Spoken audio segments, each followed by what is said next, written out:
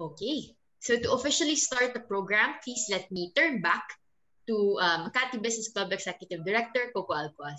Coco? Thank you very much, Catch. Good morning, everybody. We hope you're all safe and well. Good morning. Good morning. Good morning. Welcome to the closing event of the Legazpi Citizen Assembly on strengthening small family businesses strategies for MSMEs. We thank Legazpi City again for welcoming excuse me, Makati Business Club and the Konrad Adenauer Foundation to assist with this initiative through our Digital Democracy Project. With us today are representatives from the Albay government, the Legazpi City LGU, the Albay Chamber of Commerce and Industry, Divine Word College of Legazpi, and SEDP Simbag sa Pag-Asenso Incorporated. Thank you, all of you, for attending today's session. The Digital Democracy Project aims to encourage government units and agencies to use technology tools to better consult with their constituencies in forming policy. A secondary goal is to embed technology as a tool for uniting rather than dividing communities. So far, we have worked with local governments in Pasig and Intramuros, and now with you in Legazpi City.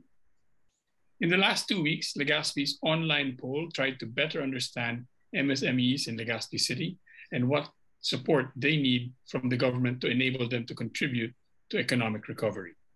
337 entrepreneurs and employees answered the survey and told us what they think. The survey was analyzed by Layer Tech, our data science partner, and their findings will be presented today by Layer Tech CEO Frei Sangil. The insight from the survey will help the government develop targeted policies and initiatives to help support MSMEs, particularly small family businesses in Legazpi City. Mayor Noel Rosal, the UNESCO Good Governance Award-winning leader of Legazpi City, will be speaking more about the plans of the government in the event today. Citizen participation in government decision-making is an essential component of democracy. We invite you to share your ideas and thoughts on what Legazpi should do through the breakout rooms sessions today. Congressman Joey Salceda, the representative of Albay's 2nd District, could not be with us here today, but he has sent a message of support and congratulations to the Makati Business Club and the Albay Chamber of Commerce and Industry, and of course to the Legazpi government. Allow me to read a part of the message. Family businesses, Congressman Salceda says, are at the core of our economy in this province, and our largest businesses continue to be family-owned. In fact, the country's largest businesses have formed strategic partnerships with our family-owned businesses instead of taking them over outright, owing to their rare local insight and their rootedness in our context. For this reason, the insights you will learn in this survey will be very useful in strengthening our local economy and crafting policy for our province.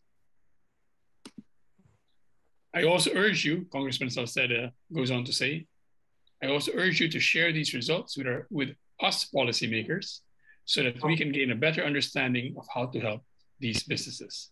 We thank Congressman Salceda for that message, for sharing his thoughts. The full message will be posted on the MBC Facebook page. And allow me now to turn over the rest of the program to my colleague Catch Afilada for today's session. I'll remain in the program, but Catch and my other colleagues will be running it in between, and I'll come back. I'll stay here and speak again towards the end. Thank you very much, everybody. Okay, thanks, Coco. So now, tinatawag namin si Frei Sangil, ang isang homegrown data scientist mula sa Albay. Si Frei ang CEO ng Layer Tech, isang data science organization na gustong ipakilala ang LGU sa digital age. Frei, nasasabik kaming malaman kung ano ang opinion ng mga bumoto sa ating survey. Frei?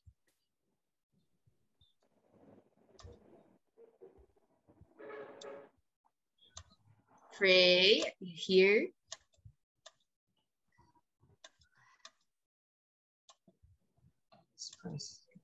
Okay, I think Frei is having some technical difficulties. Maybe our back end could help her. But in the meantime, I just want to remind everybody that we'll be assigning everybody to breakout rooms later.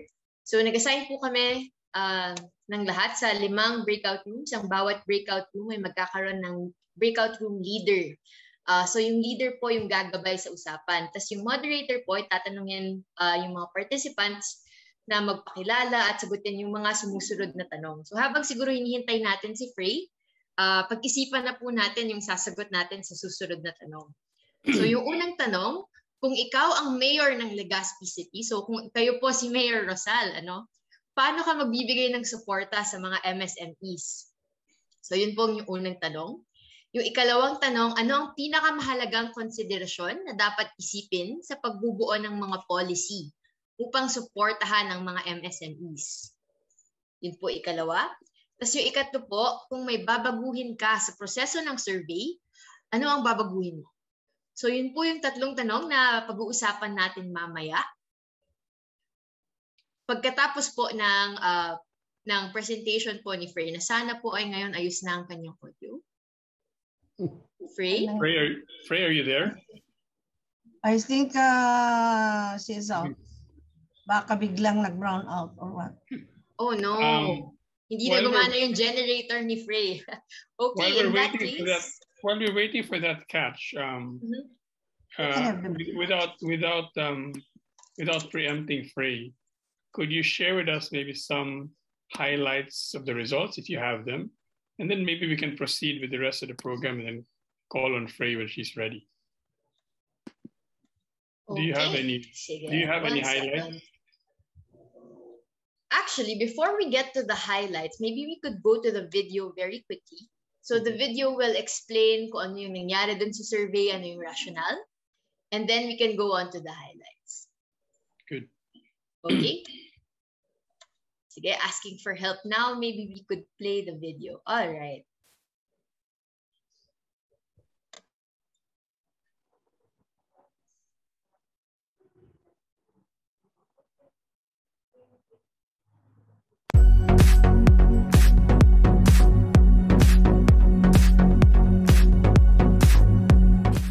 .5% ng lahat ng mga negosyo sa Pilipinas ay mga micro, small, and medium enterprises o mga MSMEs. Ayon sa Department of Trade and Industry, 62.4% ng employment sa Pilipinas ay nagmula sa mga MSMEs. Ang sektor na ito ay napakahalaga sa pag-unlad at pagbangon ng ekonomiya ng Pilipinas. Dahil ang mga MSME ay nagbibigay ng mga trabaho na tumutulong para mabawasan ang kahirapan at ang mga MSME ay nakikipagtulungan sa mga malalaking kumpanya bilang subcontractor o parte ng supply chain bilang mga supplier o service provider. Ang isang malakas na sektor ng MSME ay nagpapakita ng isang umuunlad at lumalaking ekonomiya. Sa isang proyekto kasama ng Makati Business Club at Konrad Adenauer Stiftung, ang Legazpi City, pinag-aaralan ng mga MSMEs, partikular na ang mga family-owned enterprises, para malaman ang mga paraan para mapabuti ang business environment at pag-unlad ng ekonomiya sa lungsod. Sa pamamagitan ng Digital Democracy Project, ang Legazpi City ay nagsasagawa ng isang online citizen assembly mula August 2 to August 18, 2021, kung saan ang gobyerno ay tinatanong ang mga may-ari at empleyado ng MSME kung ano ang kanilang pagtingin tungkol sa mga family business at ang support na kailangan para mapalakas ang mga ito. Ang matututunan mula sa survey ay makakatulong sa paghubog sa pagdedesisyon sa policy ng pamahalaan para suportahan ang mga negosyo sa Legazpi City. Sa pamamagitan ng Digital Democracy Project, ang Legazpi City Government ay nagsasagawa ng mahalagang konsultasyon at pakikilahok sa mga mamamayan nito.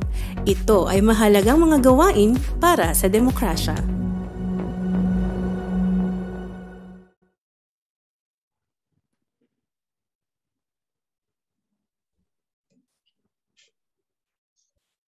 Okay, pwede po ba nating i-up sa screen yung resulta ng survey?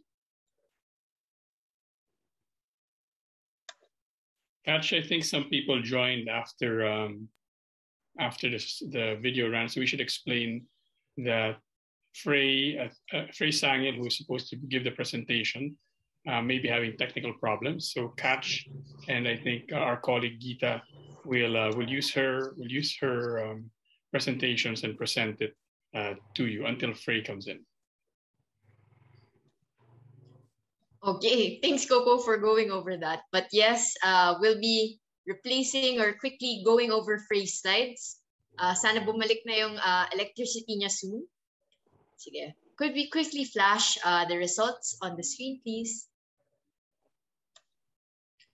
So over the past 2 weeks po, yung mga participants na nasa room ngayon at yung mga ibang colleagues ninyo ay sumasagot po ng survey na i-flash namin sa screen ngayon. Yung survey po ay tungkol, of course, sa family businesses, small family business sa Legazpi City. So ang gusto po sanang malaman ng Legazpi LGU ay kung ano yung mga challenges na kailangang tugunan ng LGU. Okay, ito po yung resulta sa screen ngayon. So makikita po natin na 337 po ang total na bumoto sa survey. Maaari pa po yung mag-increase habang pumapasok yung ibang resulta. So overall po, meron tayong 212 na statement or thoughts or opinions na pinagbotohan. Total po ng 17,000 votes ang lumabas mula sa survey. So baba tayo ng konti, please. Punta tayo dun sa mga ayan. So makita po natin yung mga dots, maliliit na dots sa screen. Sorry, akit na konti. Ayan. Yung sa pinakakaliwa, yung consensus na statement, yun po ay yung tungkol sa segregation. So marami po sa ating small and medium, MSMEs, micro, small, and medium enterprises, ang nagsisegregate ng waste. Ang isa pa pong consensus statement ay ang kailangan ng suporta sa pagpupondo ng business. So nakikita po natin all throughout na yung mga MSMEs, yun po yung isang key concern na iniisip nila. So baka po pwede po nating hingin yung opinion ng LGU tungkol dyan mamaya. Pero ang isa pong lumabas na pinakamalaking resulta ay ang kailangan ng, ay ang need po ng pagpupondo of financing.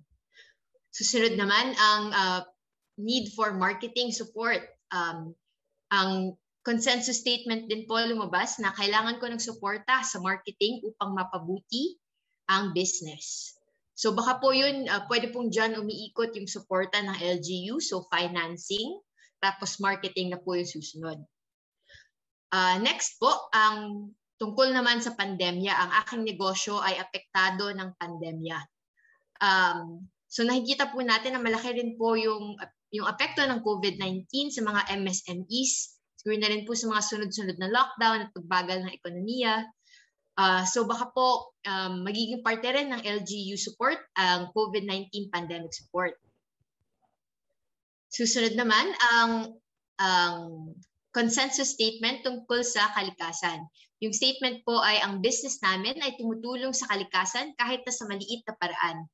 So makikita po natin dito sa comment tungkol sa kalikasan at dun sa waste segregation na kahit na po maliliit lang MSMEs, sinusubukan po talaga nilang maging environment friendly, kumbaga gamit ng waste segregation at sa pagtulong sa environment. Guys, so nakikita po na Frei is coming.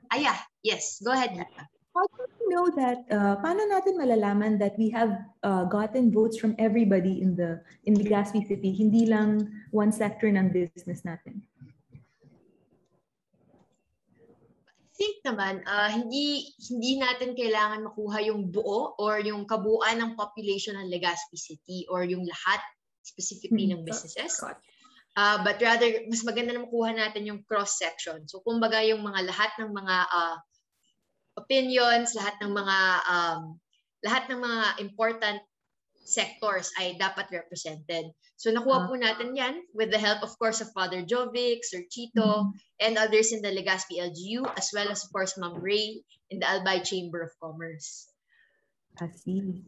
Okay, so I see now that Frei has come in. Sorry, Gita, what are you saying? Sorry? So dahil sa kinala, we were able to get a cross-section of basically a snapshot of the economy of Legazpi City. Yes, we were. Okay, so now that I see that Frei is in the room, Frei, can you hear us? Oh no, did the internet cut off again? Hello, Frei? Oh, sudden. I think yung internet ni Frei nakuha na off. I see. Parang andito na po siya. Nandito. Yes, really, really sorry. Okay. All of a sudden, tatlo yung DSL nag-cut automatic. So, yes. No problem. Ay, Mayor. Happy. Good morning, everyone. Good morning, Good Mayor morning. Rosal. Yeah, good Morning, morning. Mayor. Good morning. Frei, Sige, Frei, Frei. Morning po, Mayor. Frei, you have 3 internet Morning. connections. Frei? Yes, and everything just got cut off all of a sudden. So I had to run and get data, mobile data ngayon. So really sorry about that. Not at all. But I can't screen share. May time pa ba ako? Yes, Wala we did it. na. Okay We lang just yan. started actually. Go ahead. Do you want us to share the screen from your Yes, yes please, pa-share na lang po. Okay, I'll Para just in 1 minute I will share the screen. Grabe. We have 3 internet connections from the 3 different sources. An infrastructure problem somewhere. Frei? Kaya, there. So apologies Frei? again. Frei, and, sorry, 1 second, thank you very Frei. much. Frei, Yes, po. Frei.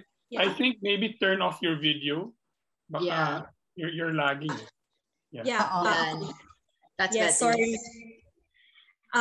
But anyway, so thank you again, and I hope my mobile data will hold.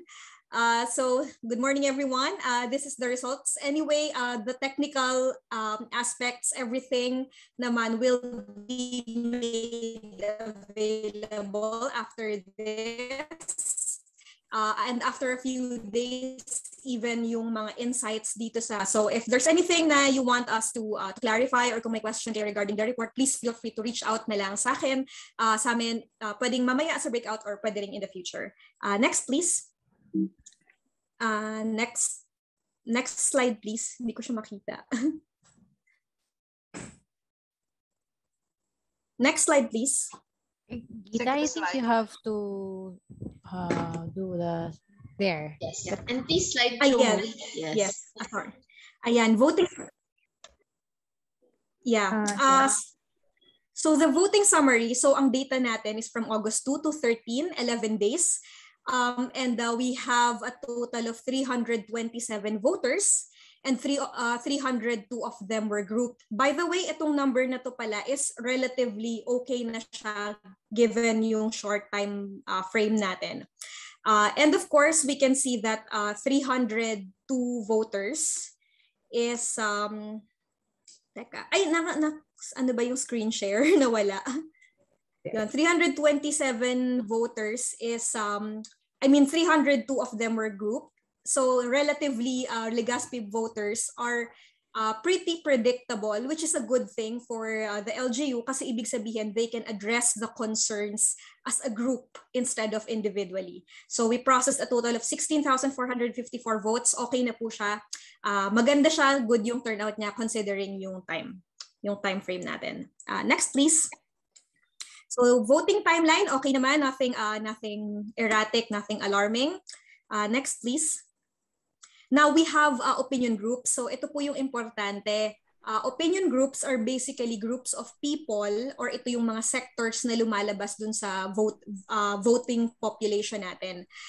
So for this specific voting time frame, we detected 2 different opinion groups. So ano po ba yung 2 different groups? Next, please. Ayan. So interestingly, in terms of yung demographically, hindi siya different. So it's pretty uniform, yung Group A and Group B. So pareho yung ratio ng resident sa non-resident, female, male, etc. Super pareho sila.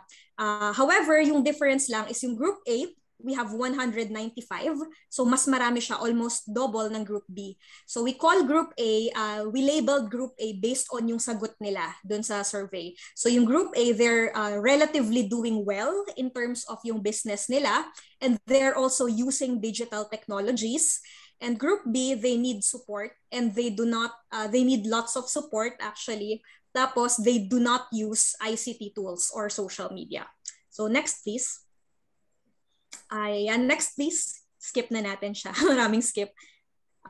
So yung agree, so before yung what's different, among them. So they agree on, for the most part naman, positive yung outlook nila sa family businesses, which is a good thing. Now, ang unique voting pattern. So what's different with Group A is that they have, sinasabi nila na they have clear succession plans, they have clear targets for their business, that maganda yung management nila ng finances. So all in all, they're doing well. And they use internet and social media in their business operations. Next, please. Yeah, next, please. Ayan, okay na. So on the other hand, yung Group B, makikita natin na mas marami silang problems because they do not have a clear business succession plan. Their funds are managed separately from household funds. And they use internet, and they do not use internet and social media to groups. And then sabi nila, yung compensation daw from working with a family business is not so good, according to Group B. Next, please. So yan, next. Later na lang. Next, please.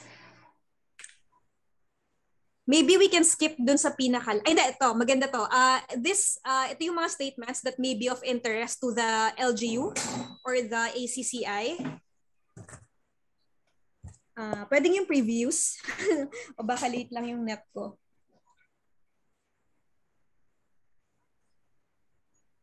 So yun. Apart dun sa statements natin, we have qualitative comments apart dun sa 55 statements natin. So most of them are yung comments nila about help that they need from the LGU, yung statements of support to family business, other ideas and comments on the survey itself. Next, please.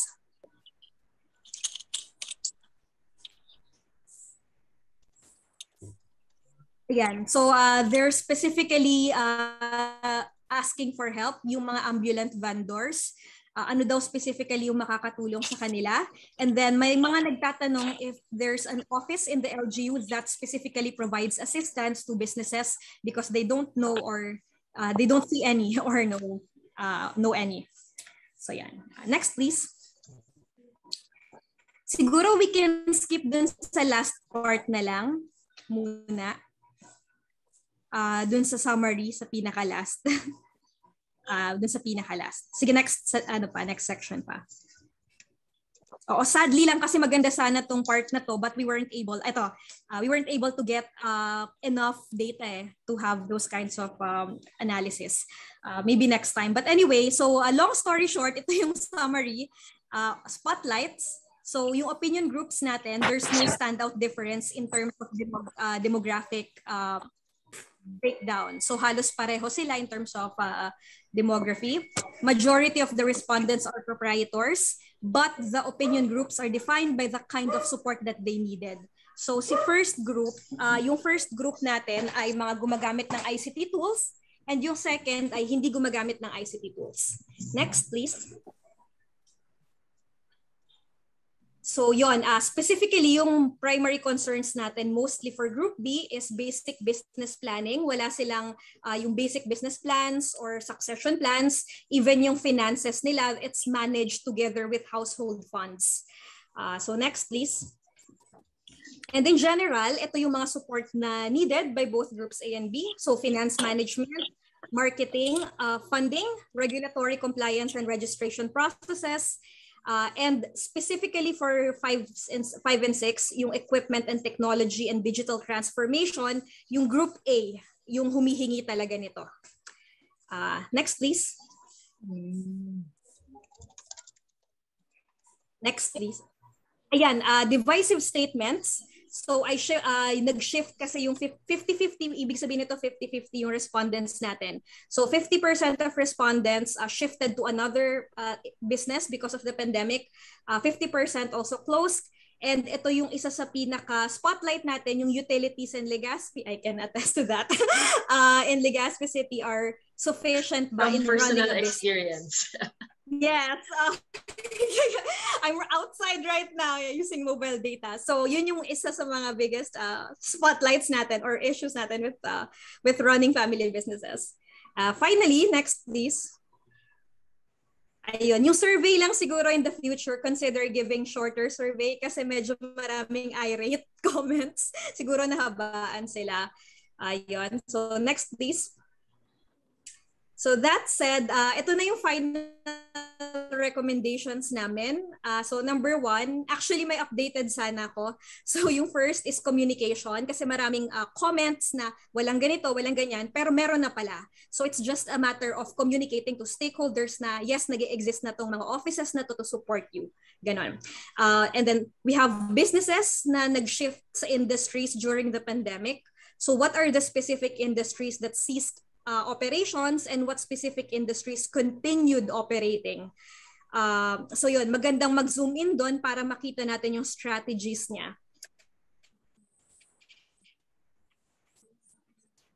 We can map the specific needs pointed out to certain programs na palang existing or may mga NGOs or partners yung LGU na nag-offer ng ganitong services. It would be great. And then finally, it's best to monitor effectiveness of training and support given to the businesses. Kasi 'di ba, marami nagsasabi nagagawa na natin yan paulit-ulit. But bakit paulit-ulit? So something may not be working. It's always best to zoom into those things para mas maganda yung next iteration natin. So that's it. Thank you very much and really sorry. I did my best talaga yung contingency pero ganyan talaga. If you're interested with the paper, it will be available in the next few days completely and later on baka umayos na yung internet, maka-join na rin ako sa breakdown. Thank you. Breakout sessions. Thank you. Thank you, Frei. Okay. I think, alam mo, may 3 internet ka. At that point, hindi mo nakasalanan yun. I think those were really great points, especially specifically talking about yung communication policies from the LGUs and the need for help sa digital transformation, financing, and marketing. Okay, so thank you, Frei, for your insights. Can I say something? Hindi ko lang mapigilang ang tuwa. Sige po, go, Frei is Ms. Rose. chosen as one of the 100 most influential Filipinas in the world. Wow! Congrats naman, Frei. Congrats, Frei. Pala yung mga kasama natin. Mayor. She will be flying to US. Congratulations, Frei. Hindi ko lang Frei. mapigilang yung tuwa. Thank you. Good news. Galing-galing naman ni Frei, ano? Isang homegrown data scientist. Wow. Well deserved, well deserved. Yes. We are very proud of her. I think you should be. Thank you for the interruption. No problem. Thank you for letting us know po, Ms. Rose. Congratulations, Frei. Okay. Sige. So, moving on with our program. Inimbitahan namin po ang lahat na magbahagi ng kanilang naiisip ko nung dapat gawin ng Legazpi City. Ngayong na-analyze na po yung results ng survey. So, inassign po namin ang lahat sa 5 breakout rooms. Ang bawat breakout room ay meron ng isang breakout room leader na gagabay sa usapan. Para po dun sa mga bago sa room ngayon, uulitin ko lang po yung 3 tanong. Bawat breakout room ay merong isang moderator din po. So, ang 3 tanong, una, kung ikaw ang mayor ng Legazpi City, paano ka magbibigay ng suporta sa MSMEs? So isipin niyo po na kayo si Mayor Rosal. Ano? So ang ikalawang tanong, ano ang pinakamahalagang konsiderasyon na dapat isipin sa pagbubuo ng policy upang suportahan ng MSMEs? At ikatlo, kung may babaguhin ka sa proseso ng survey, ano ang babaguhin mo? So ang quick instructions lang po, pag nasa loob na po kayo ng breakout rooms, mangyaring basahin lang po out loud at ng malakas ang bawat tanong upang pag-usapan ito ng grupo. At sana po siguraduhin natin na lahat ng nasa room ay may pagkakataon na magbahagi ng kanilang iniisip at ideya.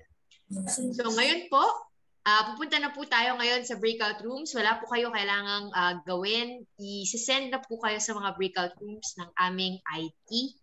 Kung may problema po sa breakout rooms, paki-chat lang po kami dun sa chat box. Clarificatory, can we ask lang si Frei, is there any difference in like yung one, di ba two major categories yun? Was it like because one was micro and one was medium, or was it well mixed yung dalawang group na sabing yung isa uses computers and one doesn't. Dun sa data, meron bang highlight na nakitang ganon? Yes. Yes. Actually po, most of the respondents kasi nandun sa micro. So although mixed siya, we were able to mine specific patterns na yung mga micro to medium gumagamit ng ICT, pero for the most part yung mga micro talaga, and we're assuming mga ambulant vendors or yung mga talagang yung hindi gumagamit ng internet, mas malaki yung hindi gumagamit ng net, ganun, yung micro talaga. Pero within dun sa medium and mga 50% ng micro level ay gumagamit ng internet. Thank you. That's very good insight. Thank you. Okay, thanks Mr. Reno. So pagkatapos po ng breakout rooms, may mga questions, may Q&A portion pa po tayo with Frei and the others. Kung may mga questions po katulad ni Mr. Reno, so please paki-chat na lang po dun sa chat box para po matawag po rin namin kayo. Ngayon po, pupunta na po tayo sa breakout rooms. Tingin ko po ready na po siya.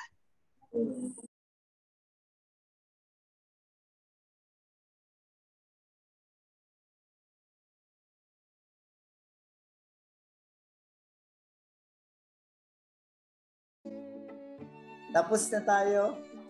Ano yes po. Tapos na po yung breakout rooms. Welcome back, everybody. Kulang daw ang oras. Welcome! They are all excited. They are all excited to share. Walang warning daw. Siya, di ba? Exciting po ang discussion. Yeah. Sana parang basketball, may last 2 minutes.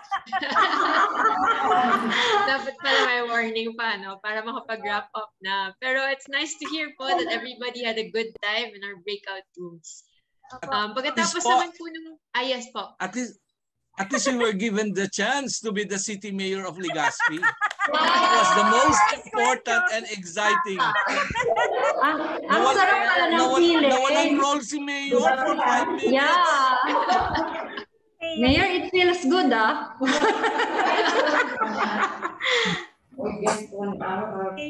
Yes, sir. Yes, sir. Excited. Parang high spirit lahat, Parang ganun pa rin yung style ni Mayor. Ginaya ko rin kasi idol ko yan Oo nga. Sabi ko, hands-on. Palaging may committee i-create ang mayor namin. Parang pasiguro for long range. Tamang-tama naman po, ano? So, sana po na-enjoy din ni Mayor ang mga sub-mayor, mga tao na nagsabi na sila muna ang mayor for the last 30 minutes. Sige po. So, pagkatapos naman po ng breakout room, meron pa tayong mabilis na Q&A or question and answer. Kung may mga tanong po sila, please po pakisulat na lang po sa chat box ngayon. So, ngayon po, magsisimula na tayo sa pagbabahagi ng insight mula sa breakout room. Magsisimula po tayo kay Ms. Rose sa room 2. Sa mga po hindi nakakaalam, yes, thanks Ms. Rose. Si Ms. Rose po ang presidente ng Albay Chamber of Commerce. Siya po ang namuno sa diskusyon. So Ms. Rose, pwede po ba kayong mag-share sa loob ng 2 minuto kung ano ang napag-usapan ng room 2? Summarize ko na lang. Hindi ko na i-follow yung pani-share. Sure. Okay. Very interesting. First, as Martin said, that ang ganda pala maging mayor. At least 30 minutes. Because you can say a lot of things or you can, kung kami ang mayor, first, ang importante as transparency, good communication between the executive, legislative, and of course the private sector. And third, we are proposing a third-party audit of utilities in the city to be reported to the mother company and ask them on the solution. Kasi nakikita namin lately na nagtuturuan. Maaring sinasabi nila sa mother company nila walang problema, but actually down there, ang laki ng problema. So to make things transparent, kung pwede mag-hire ng third-party audit. And that will resolve some of our problems because we will get third party that can also give us some possible solutions or suggestions. And of course, about strong, about doing business, the ease of doing business in Legazpi, okay naman na kukuha na ng city, but we have to have a strong partnership with DTI and negosyo centers to provide basic needs. Lalo na, we will request DTI na i-advocate nila yung Bambi Law kasi we are talking of MSMEs or small business. Natatakot sila sa babayaran kasi hindi nila naintindihan yung mga benefits if they will be registered under the BMBE law. And of course, the usual problem about taxation and red tape with the BIR. Baka matulungan tayo din ni Mayor dyan. And more tax incentive on the micro and small businesses. And may napansin lang kami, DOT in the city, hindi magandang ang communication nila. Medyo may lag, may gap. So maybe we can look at that and improve or focus on our pasalubong center. I-showcase natin kung paano ginagawa yung mga pasalubong, yung pagluluto or pinukpuk or something para na magiging tourism attraction pa natin yon or destination. And we have to look at yung dating ginagawan weekend farmers market kasi that's one way na yung mga maliliit na entrepreneurs matitest nila kung acceptable o maganda yung feedback about their products, and from there pwede na sila sa higher level, pwede na sila pumunta rin sa e-commerce portal. Sa ngayon, ang ECCI ay inakuha na rin for launching with the USAID Health. We call it My Albay.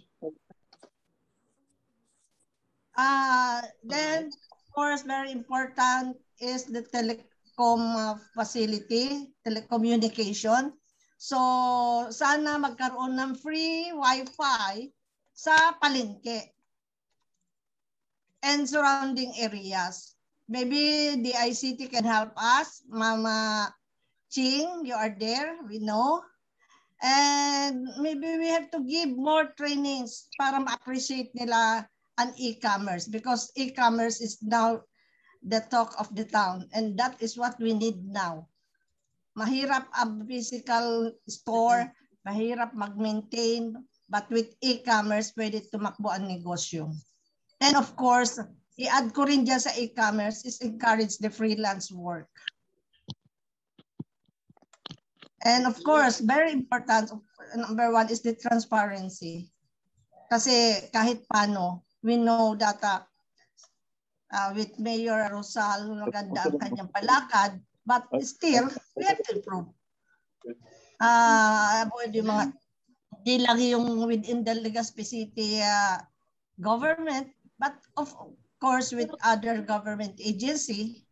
And we are very thankful to the mayor because the private sectors are giving a voice, but still, we can add more. Mas malaki pang sector natin. Hindi lang business sector, ang private sector, but the civil society itself na makonsulta din natin. Okay, question 2. Yung most important consideration when crafting policies to support MSMEs, it's more on the legislative side. And one is the fiscal and non-fiscal incentive. Dapat wag nating kakalimutan. Tapos yung inclusivity. What we mean is, kung nagpapatawag sila ng mga committee hearings, i-expand nila yung coverage ng mga kinukonsulta nilang mga tao. And involve, At hindi lang mga business sectors. There are other sectors din na dapat nilang konsultahin. At isa pa, yung website ng city, i-strengthen nila kasi marami nagko-complain na hindi nila ma-access yung page. Lalo na kung gusto nila magbayad online or mag-register online. So let's improve it. For the benefit of the body also, we are very lucky because Frei also made a portal on feedback portal. Mayroon kami ngayon na ila-launch na rin sa city that will institutionalize kahit iba na ang aming leader since mayor is ending his term, at least we are assured na maririnig pa rin ang boses ng karamihan with that portal. The feedback and query portals at the website of the city. And of course, harmonious policies like an accreditation for government agencies. Yung harmonious policies, kasi yung sa previous pa sa question 1, nasabi na namin na kailangan align ang direction ng bawat government agency. Hindi pa iba-iba ang mga hinahanap na requirements to be accredited na naguguluhan ang mga negosyante. Dapat din tingnan na ngayon this early of the legislative na ano yung mga possible na amnesty na pwede nila maibigay sa mga negosyante para masustain yung kanilang negosyo. Lalo na considering the pandemic.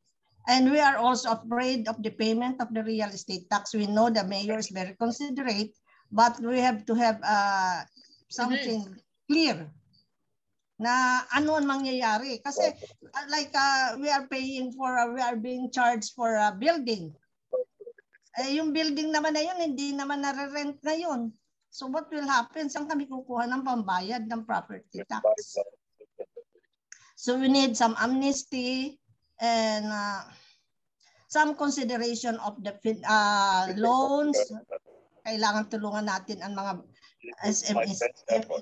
Yes, and encourage more agency. Hindi lang yung SBC na tumulong. Let's explore other. Okay. And of course, we need to create a technical working group between the legislative, executive, and the private sector para may harmonious relationship. Hindi nasasyak ang private sector kung may bigla na lang lumalabas na mga ordinances. Yes. And the question 3, for question, if you are going to change something about the survey, well, we have to shorten it. Kasi mayroong mga iba at the middle humihinto na ayaw na sumagot, nahabaan sila. Okay lang po. At napansin din yung iba nag-answer na mayroong mga ibang negosyante na yung question, wala yun doon sa mga choices, hindi tumutugma sa kanila. So maybe we can explore that later. Okay, thank you. Thank you, Ms. Rose. All right. I think very good points, especially on good communication between the public and the private sector. Mas nga po yung need para i-institutionalize yung ganong sistema para po kahit tapos na po yung term ni Mayor, magtuloy-tuloy pa rin po ang asenso. Sige po, punta naman tayo sa room 3 kay Father Jovic. Father Jovic po ang President at CEO ng SEDP Simbag ng Pag-Asenso Inc. Isa po itong microfinance NGO. Father Jovic, pwede po ba kayong mag-share sa amin sa loob ng 2 minuto tungkol sa mga pinag-usapan sa room ninyo? Father Jovic? Sure. Good Thanks, morning. Father. Morning. Yeah. Asa na yung aking slide? Si Solen ba ang mag-present ng slide namin? Opo, or kahit mabilis lang po na summary, yung pinaka-highlights lang po na tumatak sa utak. Yeah. Actually, napaka-ikli nung aming sharing. Walo kami. Yung para sa mayor, may 3 points na binahagi. Una, kung pwede yung registration ng mga micro. Start my video. Okay.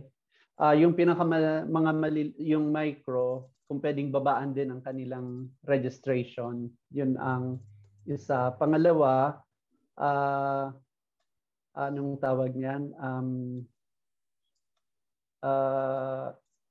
Support pa rin sa mga micro. At pangatlo na nabanggit, kung sila ang mayor, mas magre-reach out sa mga maliliit na naghahanap buhay. Sa pangalawang tanong, in terms of policy, yung dalawang nabanggit kanina, yun din ang inuulit pa rin, policy support.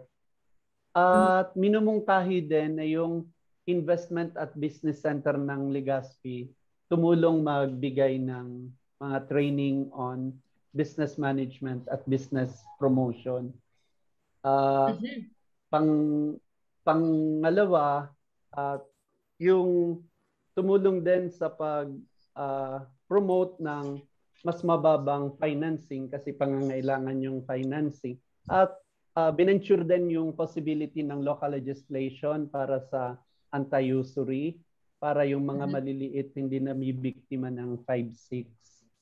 At pangatlo, promoting local products like promoting pasalubong, binahagi ng tourism ni Ma'am Pita, na gaya ng ginagawa nila, promoting local products sa mga bisita sa city.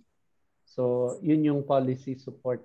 Babaguhin sa survey kung pwedeng iklian ang survey. At pangalawa, kung yun, iklian ang survey. At ano pa ba yung pangalawa? Nakakalimutan ko. Siguro dudugtong ko mamaya, naalala ko. Sige po. Thank you. That's all. Sige, thank you, Father Jovic. Bago po tayo pumunta sa room 4 ni Sir Chito, pwede po ba nating tawagin si Mayor Noel Rosal? Mayor? Yes. Good morning, everyone. Morning po. Wow, ano na po si Mayor. Pasensya na kayo sa affair ko kasi alam mo, sabay-sabay, kanina nagdaning kami ng PCJ. I am may auxiliary ng Philippine Coast Guard. I have a rank of Vice Admiral na ngayon. Kaya dalawang galing Okay. Galing, sir. So anyway, we support sir. May mga ano pa. Thank you. Anyway, good morning again, everyone. I've been hearing all the observations, recommendations of our stakeholders. It's really heartwarming that the Makati Business Club is doing its share. No, it's about bringing really the government closer to the people. Ito talaga yung totoo. There is a collaboration, and not only among government agencies, but more so the stakeholders themselves, and also those non-government organizations who can also contribute. Because I always believe that the government can only do so much. No? It's really about shared responsibility.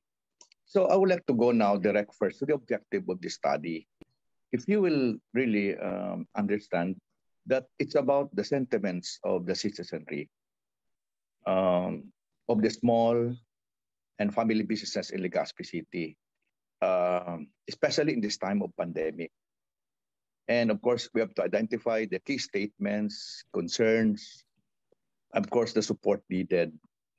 And what are, of course, insights for Legazpi LGU to inform projects or policy to support businesses.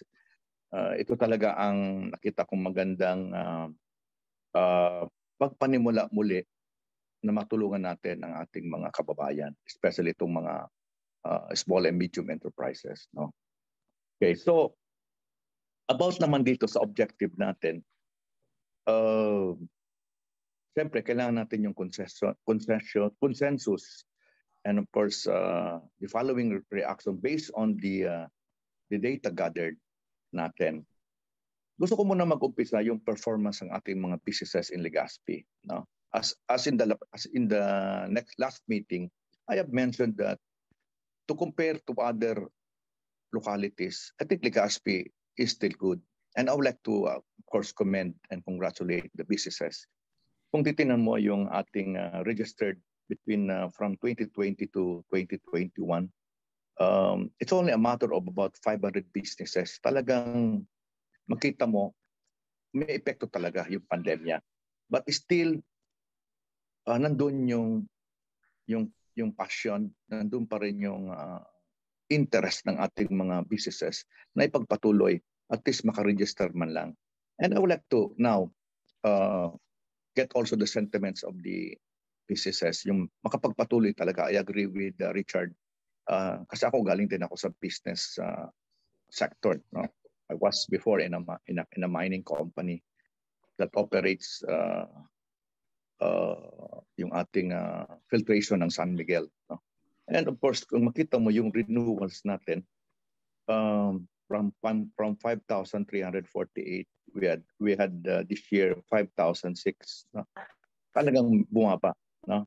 Yung new business natin, would you believe? At least meron pa rin tayo na 746 new businesses in Legazpi. Yung temporary cease natin amounts to about 18%, 1,367 out of the 6,207. So kailangan ipi-percentage natin yung ating situation right now. Yung surrendered natin, of course, meron tayong 53. Talagang admitted yan. Talagang meron mga talagang mag-close na.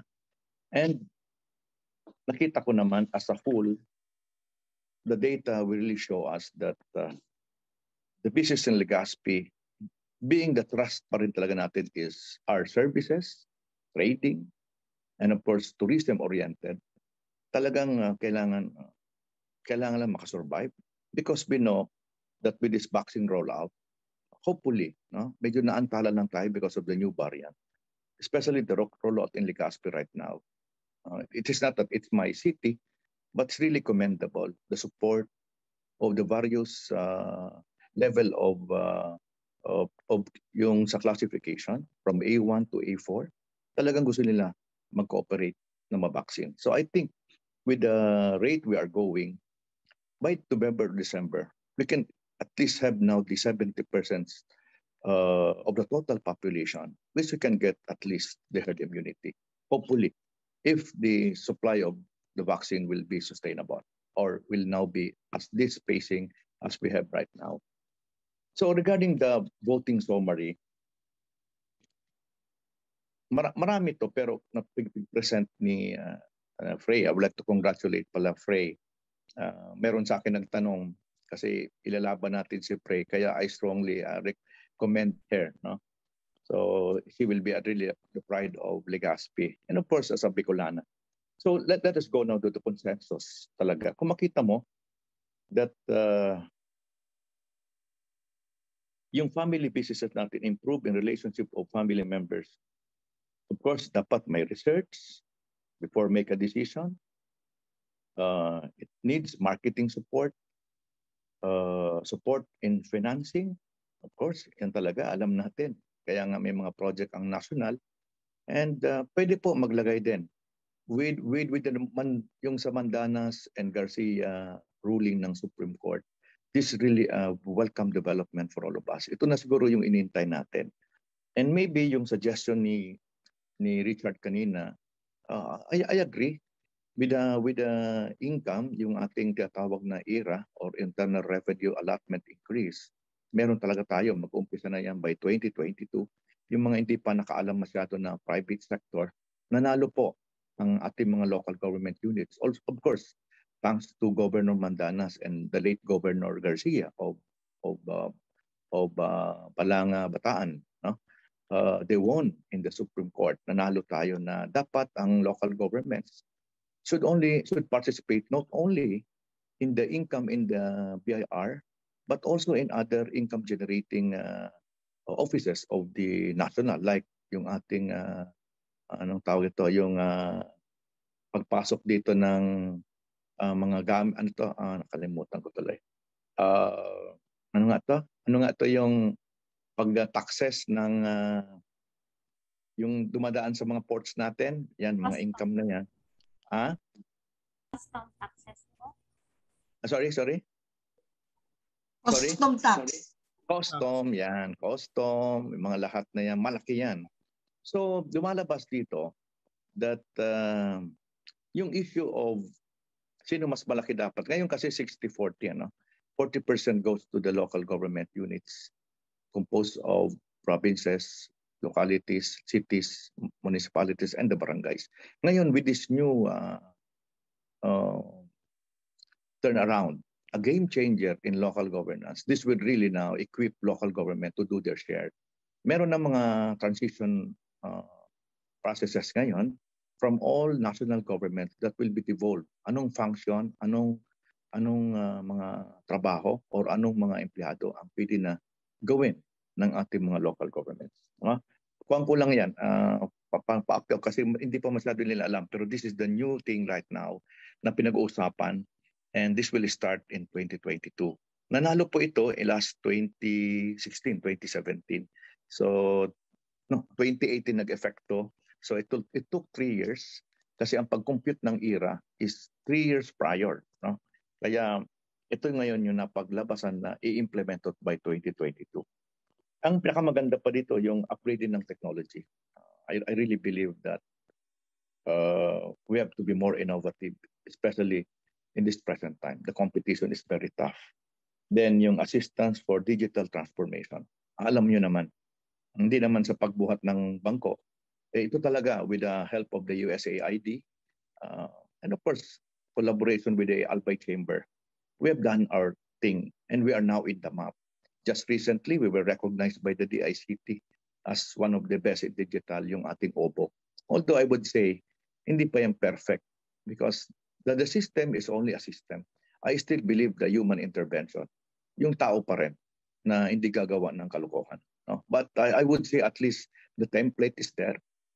Then the maturity of the people, especially those manning our office, and of course the maturity of the people also themselves to comply with the necessary requirement. Yun talaga ang kailangan natin. So, kung makita mo sa survey din, napakaganda ng yung practice of environmental concern, yung waste segregation. I think Legazpi is ahead. Hindi naman ulit dahil ako ang mayor, but I would honestly say that the past 10 years, Legazpi really is in the forefront regarding this campaign.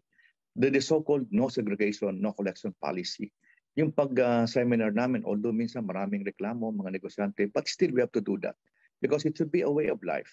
Pero makita mo naman yung result na kailangan pinadama natin na foremost of all, because not only because of the climate change phenomenon, but this should be a way of life. If we want really to sustain a clean environment, it should start from home, from the businesses, yung segregation at source, sinasabi natin. If you would really go back now, we were rated as the first when it comes to the implementation of Republic Act 9003, yung tinatawag natin na no segregation, no collection policy, and the implementation of the engineered landfill. Of course, thanks to the partnership with Spain, yung nabigyan tayo ng 2 million euro, it's about 100 million plus, nakapagawa tayo ng sarili natin without cost on the city. Lupa lang sa atin. And now, it has been really replicated in many LGUs and still considered as one of the best in the country right now. So makita mo the effect of doing also the infrastructure intervention, yung sinasabi ni Tess.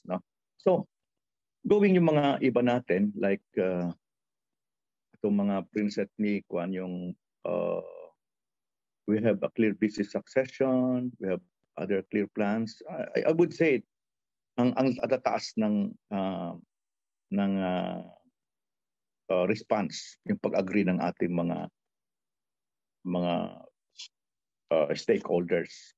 But I would like now to touch yung ating question kanina, di ba? Yung sinabi, number 1, to put up an office. Meron na po tayo. Manned by Tess Tunyes herself. Ito yung investment promotion unit.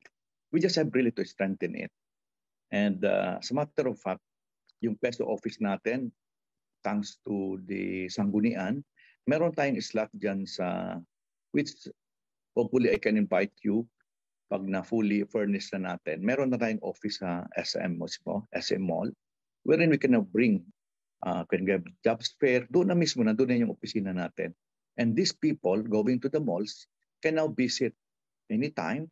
Habang nag-shopping, makita kong yung mga walang trabaho, makita kong yung mga job openings. And of course, this office, I agreed doon sa nag-suggest nito. Really, I would admit that may mga kulang pa tayo, like what they're doing in Cebu.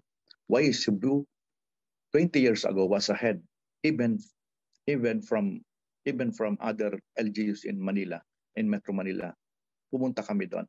Nagkuhan ako doon. Talagang naglakbay-aral ako doon. Nakita ko yung pinakamalakas na yung tinatawag nating na opisina na linagay din natin, headed by tinatawag na promotion unit department. Why Cebu made it, ang sekreto is the value added. Hindi lang yung produkto, hindi lang yung raw materials. The secret really, I know that si Father Jovic nandito, ang pinakakulang ng Pilipino yung value added, no? Ini-export natin, pagbalik tayo ng bibili. Yun dapat, yun ang mga ginagawa ng ating mga partners. So, yung atin namang sa taxes, sabi nila na dapat is, I agree, pag-aaralan lang namin yan. But remember, we are also governed by the Department of Finance. Meron po kami dyan na rule, no? Pag po yan bumaba dyan, wala kaming directive, siyempre tatamaan kami doon sa ratio between IRA and the local income. Kasi mandated under Republic Act 7160, Local Government Code, na kailangan yung local government should initiate, di ba, yung authoring local taxes, which is mandated. Kailangan talaga gawin yon. But under this pandemic, wala pang gumagalaw na from the national. But ang ginawa namin, dependent yan sa income. Ganito na lang yan, kay Richard. Sabi ko sa City Treasurer, kailangan lang kayo kung anong sabihin na in-income ng 2020, natural. Pwede ngang zero, ang importante sa akin, ma-renew yung business. Don't worry, Richard. This year, hindi naman tayo nag-higpit talaga. It's up to the businessmen kung ilan ang di-declare niya. Kung minsan nagdududa ang treasurer, sabi ko, we are really to face reality. But I assure you that the name of the game now is really survival first. I agree with you. So I assure you that under my helm, I will always be sensitive on this part, on the concern of the businesses. Ano pa yun, Chito? Can you plus that, Chito? Yung tatlong question para hindi tayo tumagal. So yung sa survey naman, halos lang technical. Okay. Yung second question, can you plus that, Chito? Pasensya ka na. Yung second question, ano ba yung question na yun? It's the most important. Okay. Tapos ito pa pala, sige, para di na tayo tumagal. Yung ating digital innovations. I would say even, I think, the president of the Albay Chamber and the members will agree with me na ito talaga ang kailangan natin. Hindi lang sa sinasabi nating improve, but it's about contactless, cashless, and foremost of all, yung tinatawag natin na red tape, which leads to corruption. No? Yung less lang ang contact, di ba? We have improved our building permits segments. Of course, we can now pay online yung ating real property taxes and of course, business taxes. Yung real property tax, I would say, noong una hindi ako naniniwala. Pero one time, the former director ng DNR dito, si makalimutan, Director 1 ng DNR, nasa diet na siya, retire na siya. May lupa siya dito kasi matagal siya. Tinawagan niya ako, Mayor, hindi ako makapasok. I called Richard Yuson, our ICT head. After 10 minutes lang, tumawag ulit, Mayor, okay na. O, biro mo yan, nakabayad ako without going to Legazpi to travel under pandemic. No? So, there is still a lot of room for improvement, no? Especially yung ating connectivity. Now, we are improving our office. Talagang yung savings to, hindi ako naggalaw talaga. Makita nyo may ginagawa tayo na business na isang building. Napakaganda po yan. Pattern na rin yan sa hindi naman Makati. Yung mga big time like in Valenzuela, Bulacan, that it's like a bank one na with less contact with the people, especially during yung ating renewal every January. I assure you na talagang pinag-aralan namin kung paano maging friendly sa mga mga negosyante natin. So it's also sa second floor also linagyan natin ng isang tawag ito auditorium. Like in Cebu, nakita ko to. Pag may pupunta dito ng mga bisita natin, mga investor, doon natin ipapakita na yung ating mga ginagawa. Ano ang mga advantages sa atin? Why they have to come to Legazpi or invest in Legazpi? Now, yung sabi pa nating financial, mga support natin sa ating mga businesses, I would say it should really be like a combination of the national. Ito kasi mga tupad na to, short term lang ito eh. Pero may mga lending tayo, of course, with the less interest. That provides yung ating mga non-government organization. Like sina Father Jubic, alam ko marami yan. I attended one of their meeting. Nakalimutan ko yung association nila. Pero I would really say that's really very, very successful. Nakita ko doon that it can be done. Nung una kasi hindi ako naniniwala talaga masyado dyan sa mga ako. Pero pag talaga pala properly accountable ang mga taong nagpapatakbo, magiging accountable din yung ating mga members. Kaya ito sa nakita ko magiging success ng Legazpi and other neighboring municipalities. And Mayor, sorry to interrupt po, no? Would it be all right for you to wrap up in 2 minutes? Okay, sige. So again, to everyone, I would like to thank you for these results, and I would like to assure you that this will be a measuring tools now. This will be used by the local government. Of course, still with the collaboration with our private partners, like the Albay Chamber, yung ating mga non-government organization, financial arms, a grupo ni na Father Jubic, at saka iba pang mga cooperatives natin. So as a whole, I would like to congratulate everyone, especially Frei, for coming up with this. And this will really be a good start again for all of us, especially when you go back now, or we sustain our business, because as I've said, this pandemic might be here for the next 1 or 2 years more. Thank you very much again, everyone. Mabuhay and keep safe. Thank you po so much, Mayor Rosal. Thank you everybody as well. Quickly lang po, bago po tayo matapos yung session, kung may naisip po kayong mga tanong, mangyari mag-email lang po sa amin at ipapadala namin to sa pamahalaan ng Legazpi City. So para po sa ating closing message, tinatawag ko po ang aming Executive Director, si Coco Alcuaz. Coco? Thank you very much, Kat. Mayor Rosal, thank you very much for sharing with us your plans for Legazpi City to promote MSMEs, and for this opportunity to assist you in getting some feedback from the MSMEs. Thank you also to Rose, to Chito, to Father Jovic for leading, for participating from day one, and for leading the breakout rooms today and also on day one, and for supporting this digital democracy project in Legazpi City.